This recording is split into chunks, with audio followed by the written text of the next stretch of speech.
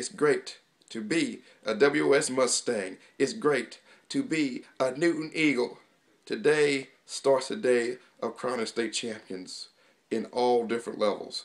About 10 state championship, 10 to 12. They're going to crown at least about close to over 10 state champions in the next 3 days. Today, Newton plays Waxham, and I pray that Newton will win and do their very best. Tomorrow, the Mustangs will be there playing Gilmer Buckeyes, and we pray for the Mustangs to do their best as well. This is the biggest show of the state. All these teams vying for state championships. That I pray that both Newton and West Orange Stark will do well and make safe travels to Arlington, Texas, in the Dallas area and back. This could be a tough game, but you never know. You gotta play your best. That's all I can ask.